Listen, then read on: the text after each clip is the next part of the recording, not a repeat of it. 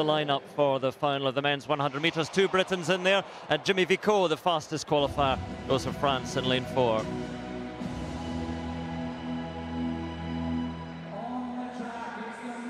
There's Richard Kilty, known for his starts, but he did finish quite strongly to make it to this final. And again, a man with a point to prove. Didn't make qualification for the individual 100 in Rio, will be there as part of the relay squad. 10:01 last week in Northumberland. Kim Collins was out so quickly in his heat, then just faded a little bit. And again, can he cope with running two races within an hour and a half of each other? Sometimes can cramp up. Isaiah Young goes in lane 3 for the United States.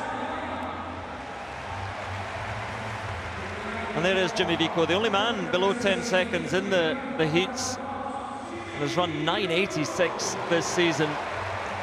Can he go close to that? Julian Fort, well, he delivered because he's better known as a 200 man, but a 10:05 personal best to chase Vicaut home and earn his place. CJ Uja won his heat. Not disappointing times in that heat, but Uja was clear of the rest and earns the cheers as a result. Third place in the US trials for Marvin Bracey, which tells you about the caliber of this man. He'll be heading to Rio. Chirandi Martina won the 100 in Amsterdam at the European Championships recently. Made the final of the 100 and 200 here 4 years ago. Mike Rogers, what experience he has, and always a great starter. And he goes on the outside in lane 9.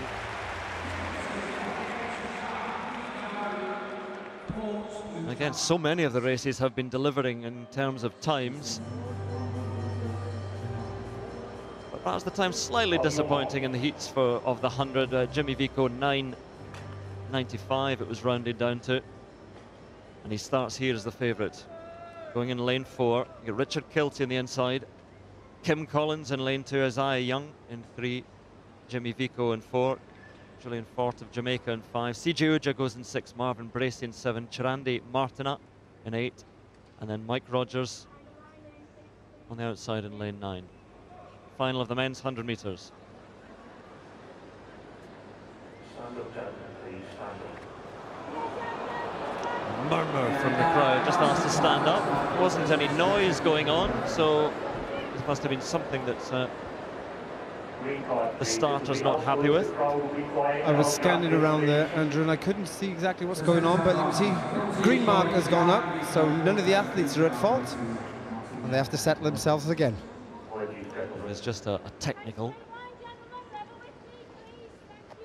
Do not argue with her. Kilty, Collins, Young, Jimmy Vicaut, Julian Fort, CJ Uja, Marvin Bracey alongside him, Chirandi Martina, and Mike Rogers.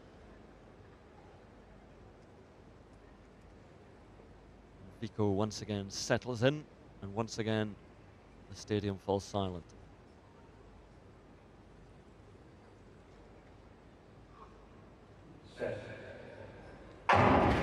Cleanly away, a very good start from Isaiah Young alongside Jimmy Vicaut. Vicaut trying to get back onside, and Bracey is there as well, but here comes Vicaut, and it's Young, and it's Vicaut, and it's Jimmy Vicaut for the line, and he takes it just ahead of Young. 10:03. Vicaut takes the victory, and on a night of extraordinary achievements, perhaps something of an anticlimax, with the men's 100 metres being won in 10:03, but Jimmy Vicaut did what he had to do. He won his heat, he won the final, he heads to Rio as a contender. But I think a few of these sprinters will be slightly disappointed that they couldn't deliver quicker times tonight. That looked like real hard work, didn't it? He had to haul himself through the field to get to the line first in only, and I mean that, in only 10:02. But as you say, the victory is always going to be key. Let's have a look at this race and see exactly how it all pans out. Jimmy Vicaut there right in the middle of the field.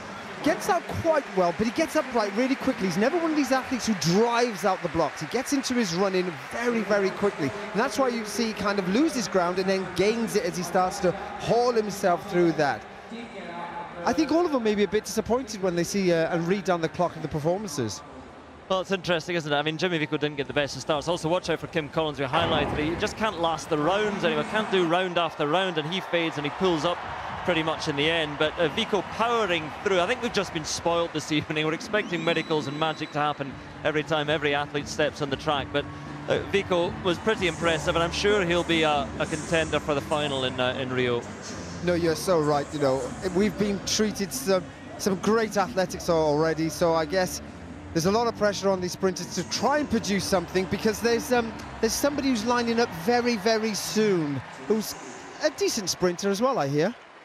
Yes, the men's 200 is not usually the blue ribbon event, but it might take the highlights this evening. But Jimmy Vicaut, again, a deserved winner after running the quickest time of the evening in the heat, and then in the final doing enough to take the victory, just outside 10 seconds. So Jimmy Vicaut, again, we said he was disappointing at the European Championships, finished 5th there, but he's much, much better than that, and he will go to Rio in decent condition.